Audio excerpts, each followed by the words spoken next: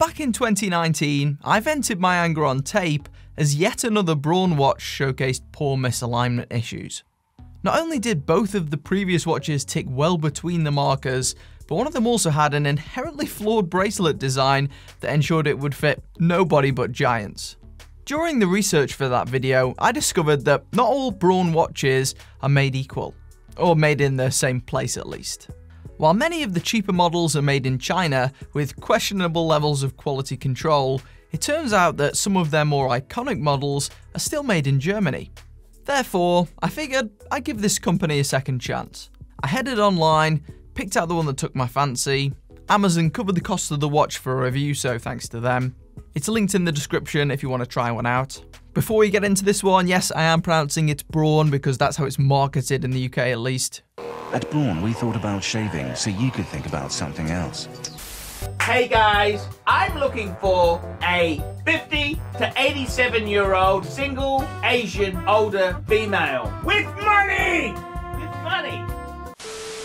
After checking out, I thought I'd take a quick look at the watch online to see if it looked quite so good in person. As we've seen in other videos before, often these stock images don't tell the whole story. I was amazed to discover not a single review of this AW50 in the English language.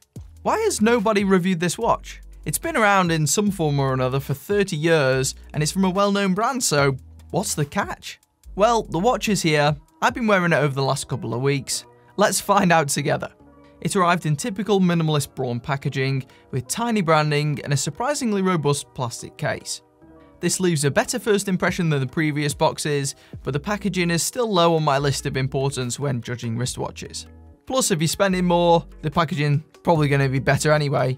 Last time, the first thing I noticed was the misaligned second hand. Luckily, there wasn't a repeat here, as this model doesn't have one. Instead, I noticed the smaller profile of the watch compared to its brethren. This one is a unisex model and comes in with a mere 6.6mm thickness, 33.8mm diameter, and 44.3mm lug-to-lug. As you might have guessed, this means they're better suited to smaller wrists or those looking for an undersized and understated look. Visually, this really suits my skinny 6¼ inch wrist, and it sits very discreetly due to its flat profile. When combined with the angled lugs, it makes for a watch that slips under sleeves very easily. This could have ended up looking cartoonishly tiny, but I think the extended boxy lugs do make this more wearable than you might think in a modern environment. So for around 170 quid, what improvements are we getting? After all, this is significantly more than the previous models I looked at. Well, the first and most obvious change is printed right there on the dial. Indeed, these AW models are still made in Germany, or should I say, are made there once more. From what I can gather, these are effectively reissues which hit the market in 2017 following a decade of non-European watch production for the brand, during which time these analog models disappeared from the market. With European production comes European labour costs and consequently lower specifications per your unit of currency, a theme we'll touch on later. This does effectively remove the possibility of stereotypical sweatshop labour, which is a controversial topic when discussing watches made in certain Far East regions. As a consumer, I've generally found that you can get slightly higher levels of quality control from factories in the likes of Germany compared to Chinese manufacturers, where it can be a bit more hit and miss depending on the brand. While it says made in Germany, I'd say that's a bit of a stretch. The heart of this watch is a Swiss Ronda 714 quartz movement. While this is a reasonable movement, anyone with a basic knowledge of geography will know it's not German-made. Because Switzerland isn't Germany, is it? I'm assuming the rest of the watch is assembled and made in Germany. Just be aware that the claim is at least stretching the truth. Because I don't know about you, but to me, I'd consider the movement a pretty integral part of the watch considering that's what powers it. Overall, the stainless steel construction here does feel better than on the other Chinese-made models, and in the hands, it feels lightweight yet not cheap. You'll notice we have a matte finish throughout, which perfectly matches the tone and texture of the dial. This gives the watch a very mechanical and urban look, which has really grown on me. I find matte watches to be among the most adaptable out there, and the design of this watch really takes that to the extreme. The simple shape and clean lines paired with the diminutive sizing and plain colorway make this probably the most versatile and unobtrusive watch I've encountered. You could easily wear this casually or for the most formal events and nobody would bat an eyelid. The only situation where you may encounter a problem is in the pool. With the snapback case and basic gasket, the AW50 only offers a measly 3-bar water resistance, rendering it splashproof at most and certainly not submergible. I will say it did take a fair amount of force to remove and reseat the case rear, but even so, I won't be taking this one swimming anytime soon. When designing these watches, Braun's designer Dieter Rams supposedly utilised his 10 principles of design, which I'll pop on the screen for you now. Some of these are evident in the AW50, while others aren't. This watch was initially released as a follow-up to the popular AW10 watch, and they took that minimalist design even further, using the principle that good design is as little design as possible. That's apparent here, as the Arabics are gone, as are the second-hand and minute track. This gives a very clean look that could be construed as boring to some people. I'll let you be the judge of that one. Surprisingly, I think it does take a lot of thought and planning to nail the Bauhaus aesthetic, as can be seen by the poor execution of many fashion watches such as Movement, which are equally as simple but look much, much worse in person. It seems like it's the little details that are the hardest ones to pull off.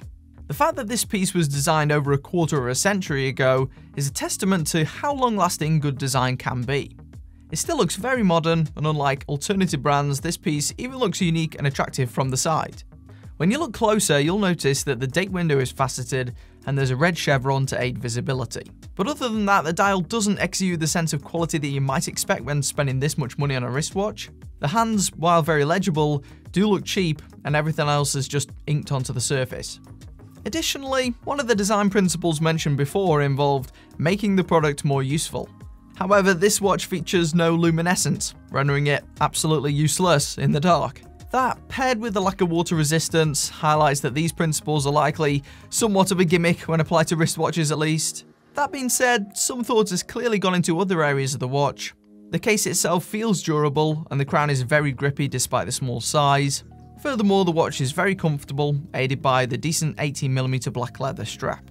This is very flexible and doesn't crease very easily, though doesn't feature any sort of quick release system either.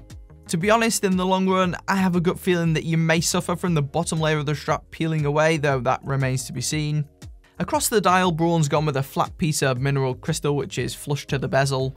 I think most of us would have preferred a piece of sapphire here, especially given the high retail price for a quartz watch, as this current material won't offer that high tier scratch resistance. In that same vein, I think this is a better watch than the Chinese-made offerings, but however good the designers at Braun are, I don't think I could justify spending like 170 quid out of my own pocket on this. If this were more like £75, maybe £100 given the German assembly, it could be more recommendable as a fashion watch alternative. Unfortunately, when you're talking double that price, I'm unsure how far the nostalgic design and brand name can carry it. True, the looks of a watch are probably the most important factor as a watch collector. We've seen evidence of that with the poorly spec'd Q Timex watches, which have been incredibly popular. If you love the look of this AW50, it's linked in the description. It's not a bad watch, just an expensive one on a material level. Though it will probably look good in another 10 to 15 years if that matters to you. Why has nobody covered this watch before then? Why is this what seems like the only English review on YouTube that I could find? Well, I think it's because there's just not that much exciting stuff going on with Braun watches. When was the last time they released a fresh, original model? When was the last time that they made anything innovative as the first design principle suggests? I can't even remember, and that's your answer. If you're new here, consider liking and subscribing, and I'll see you in the next one.